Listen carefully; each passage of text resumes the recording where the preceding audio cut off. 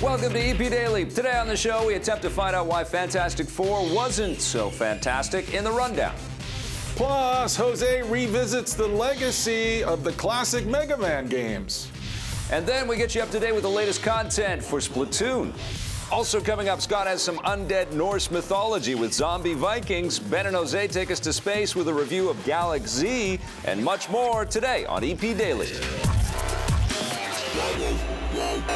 Brought to you by EB Games. I'm your host, Victor Lucas, bringing you the latest in everything cool every single day. The only thing better than a shower and a hot cup of coffee to wake you up in the morning is the rundown. The new Wachowski series, Sense8, is being reborn. Netflix has officially renewed the show for a second season. Sense8 premiered exclusively on the streaming service in June, but there was some doubt about whether or not it would get a second order given its polarizing reception. Netflix also has a history of renewing its shows much sooner than this, so that could indicate that they may have been on the fence. Sense8 tells the story of 8 different people from all over the world whose lives become connected telepathically, with plenty of Wachowski-style philosophy and social commentary thrown in. Expect the new season to start streaming next year.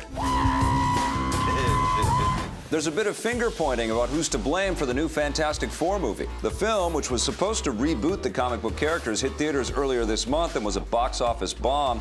It was also panned by critics, including yours truly, and received an abysmal C- cinema score from audiences. Director Josh Trank has implied that it's the studio's fault. In a quickly deleted post on Twitter, he claimed that the studio took the film away from him and made big changes, and that his original version would have been much better. On the other hand, Fox claims that they respected his vision for the film, which is another way of saying that it's his fault.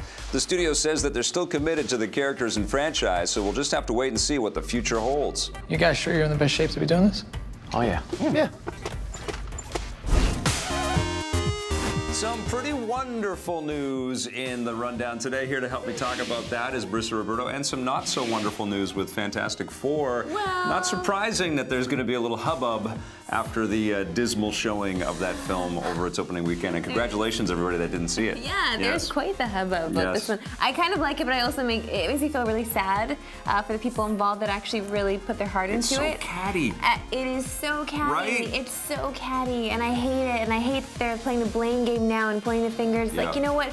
I want to know who did it for sure, but I want somebody to take ownership of this. Yeah. Who do you think should take the fall? Listen, that tweet that Josh Trank sent out was terrible. I think that's an awful thing to say. I think if you're a director of something, you just support your movie and you support your work. He's got his name on it. He could have taken his name off of it if he protested that much. That's true. One thing we're all in agreement with, though, is that the movie sucked. And it deserves the dismal box office, and it deserves to be forgotten as quickly as possible. Yeah, for sure. Now, I'm really glad that we've got some different news with Sense8, because I didn't know if they were going to do this or not. It felt like Netflix was like, I didn't think it was going to happen at all. You didn't like the show. I didn't really like it as much as you did. I like the theme of it, definitely, but some people might say, I'm not saying that I'm saying this, but maybe I am, that the Wachowskis had a fluke with The Matrix. So. No, I think they are artists, and they are always trying to. They don't always hit it out of the park. Yeah. Jupiter Ascending, but they try, and I like and I admire the trying of things, and I also like the attempt to make this an international phenomenon and to work with all of these disparate elements to create something that we have never seen on television before. Yes, the ensemble is interesting for sure, and it's a large feat. Yeah. And I can't say they've accomplished what they set out to do, but maybe with the second season they might. Yeah, I think this is cool, and I like the serialized tone of this as well. I like the connective tissue and the kind of lost kind of connections that it has as well. Yeah. And I think this is going to turn out to be a really cool, compelling series when it all is said and done. So everybody's got to watch season 2. But right now we've got to watch something on Mega Man Legacy Collection.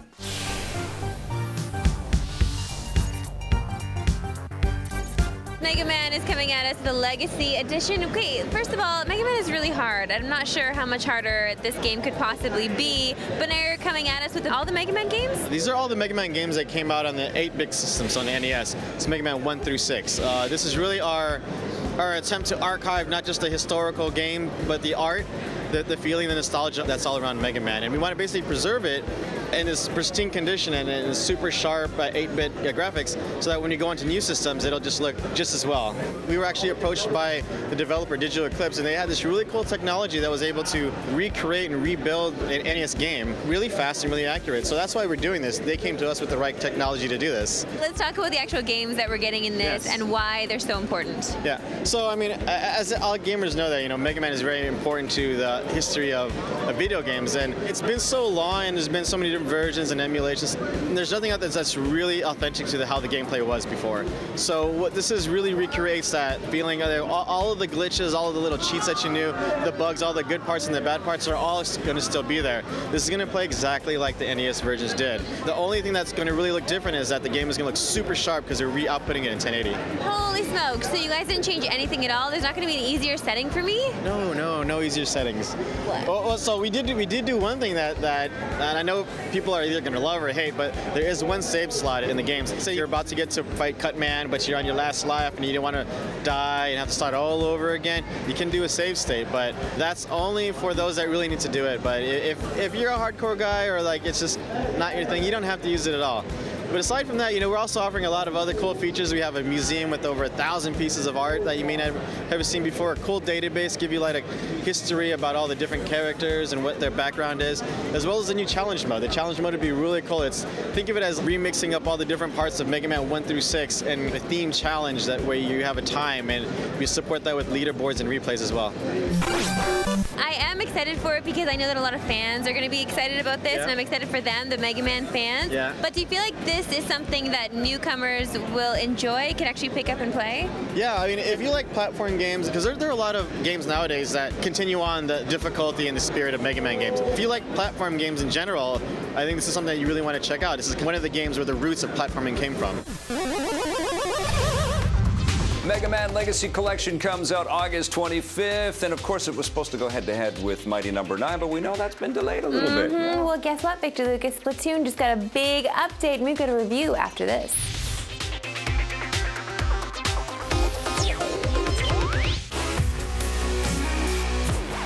Welcome back to EP Daily. You know, Marissa, everyone around the EP set these days has Splatoon fever. Maybe it was something they ate. Oh yeah, we got the fever, and it was probably something that I ate too. But yeah, it's a free update from Nintendo. It's kind of a big deal, so we wanted to give it some attention. Yeah, here's Vic and Marissa with the review.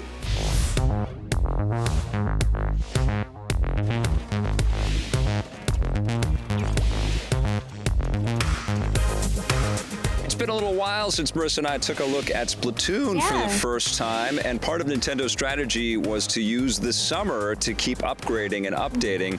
Version 2.0 is where we're at as of this recording. This is a fascinating game for us to go back to because what we had to play before we reviewed it the first time was the journalist-only version of the game, which was the full game, but it was only with the groups of people that were out there that were all reviewing it at the same time together.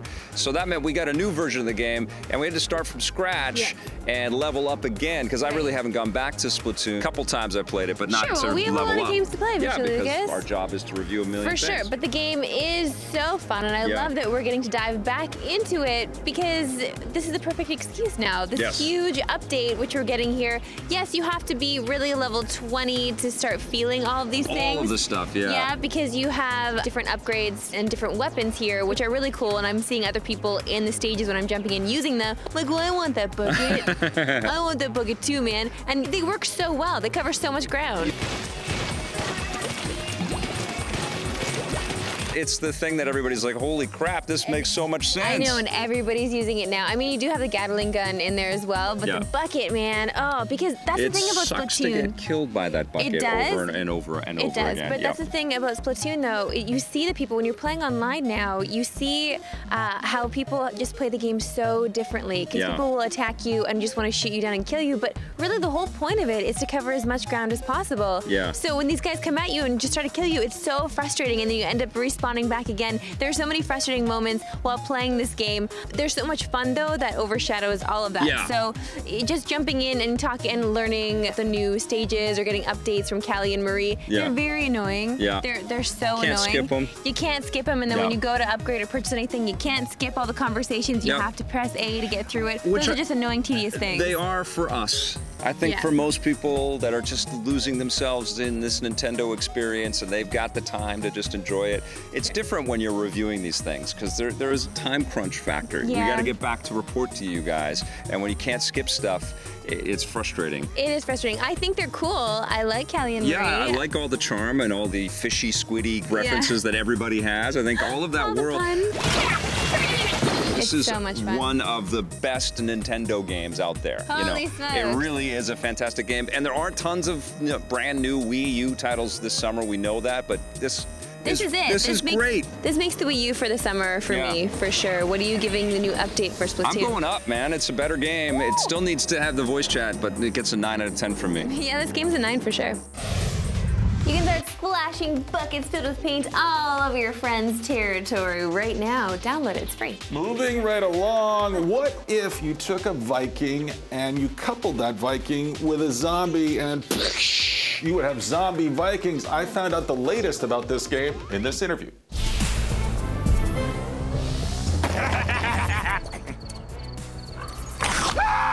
I'm with Klaus Lingilette. He is the director of a game called Zombie Vikings. He also previously worked on a game called Stick It to the Man, so you know his work probably. Klaus, tell me what's new and different in Zombie Vikings?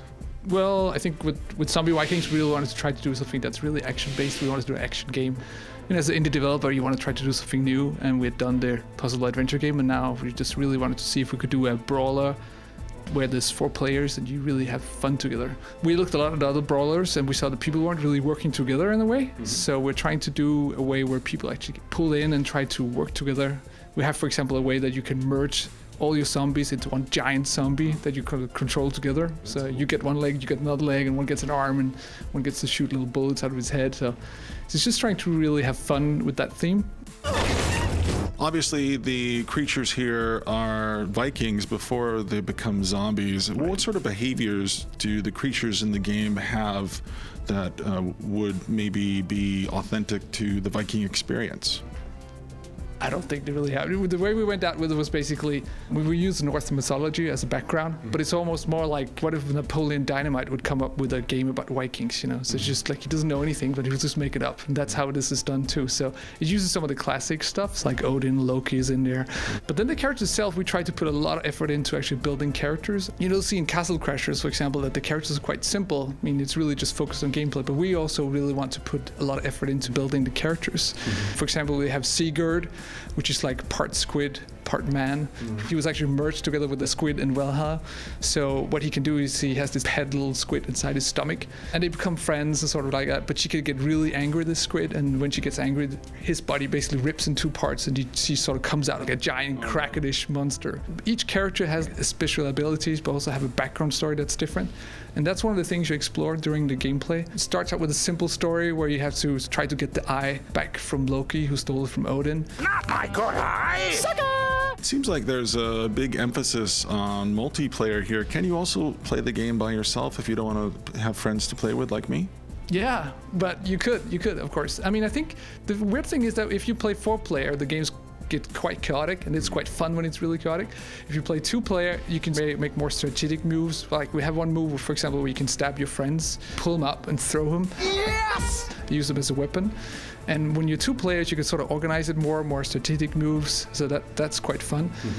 Once you go down to 1 player, then you don't have all these other guys sitting in the couch screaming, having fun. So you can sort of listen to the story, get more into that, look at the environment, figure out all the little side quests and do all those extra puzzles that's in there.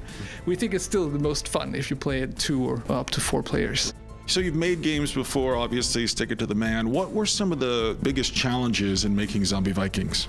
I think it was for us to go from a puzzle adventure game, which had some moves, were quite simple to code in a way. Now we had to do real action gameplay. We realized that it's just the little finesses of old animation, how the character moves, how to make the perfect attack movement. All these parts, they look really simple, but it's really complicated. It has to feel really right when you press the buttons. Victory! Zombie Vikings comes out later this year. Don't go anywhere, because after the break, Ben and Jose will be joining us with their review of Galak-Z or Z, wherever you're from.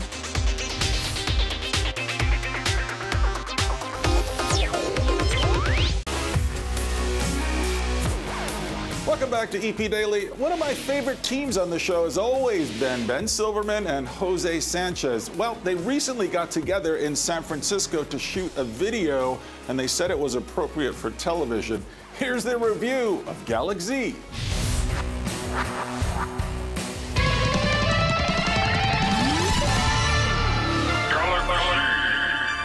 Jose, it's been a great summer for Sony in terms of downloadable games. They've really picked it up. We've got Rocket League, we've got N++, and now we've got a game called Galak-Z. Now, this is right up our alley. I don't know if you're aware of that. Yeah, no.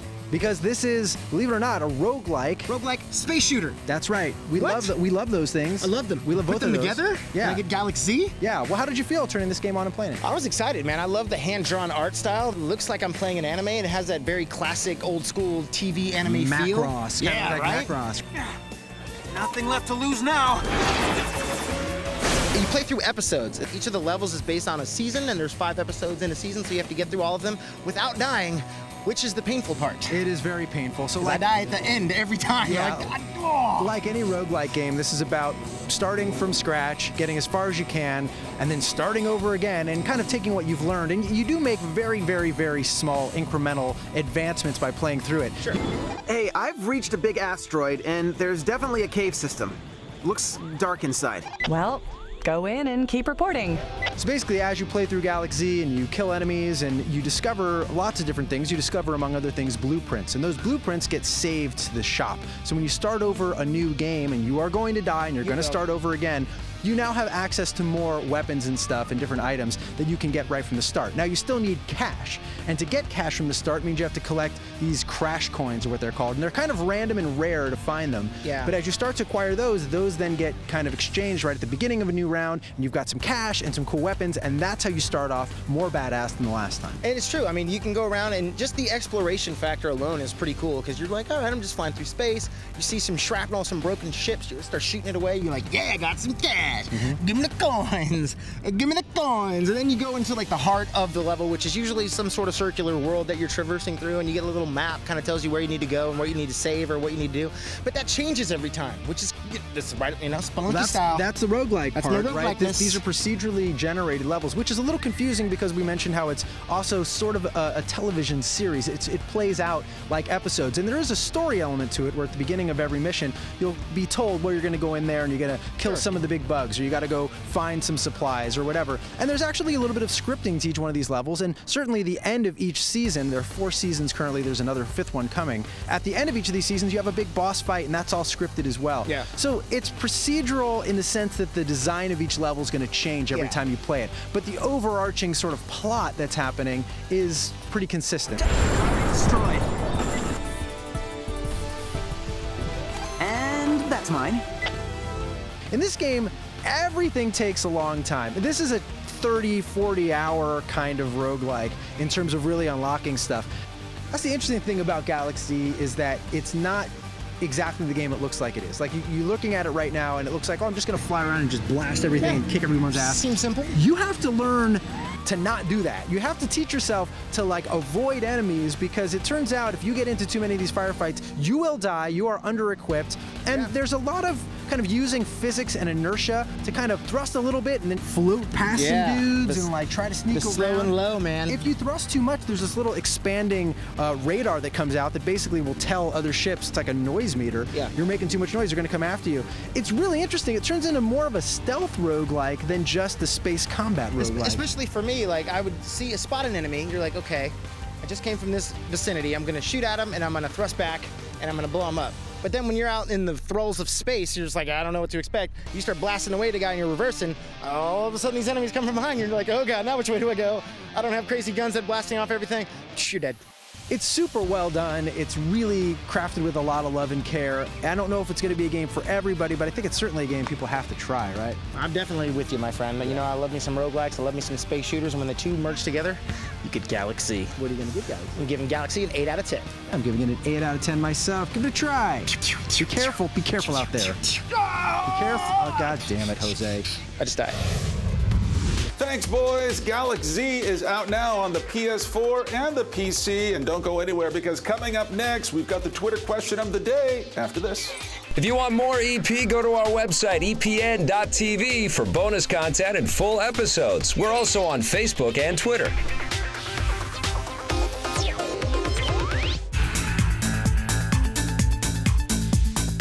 Welcome back to EP Daily. It is now time for the best part of today's show. It is the Twitter question of the day. This one comes from Charlie Powerhouse. Lovely. He's at Powerhouse Posse. Want to join that posse, Charlie? He said, with the latest iteration of FF lacking the fantastic factor, who do you think could give us a real Fantastic Four? The Powerhouse Posse sounds like they should face off against the Fantastic Four. No kidding. But the director that I'm thinking of for this franchise would be Doug Liman, who's proven, who's versatile. He's done all kinds of great kind of spy stuff with the Bourne Identity and action stuff, Mr. and Mrs. Smith, Edge of Tomorrow, sci-fi, and also real character stuff like Swingers and Go. This guy's incredible. I think he would do a phenomenal job, and they should set it in the 60s, the birth of the Marvel superhero age. Look at his brain. That'd be great. I love that. So Joss Whedon's too easy then? Too busy. Oh, and I think and too busy. Probably a little sort of overdone with superheroes for a little bit. Good question, Charlie.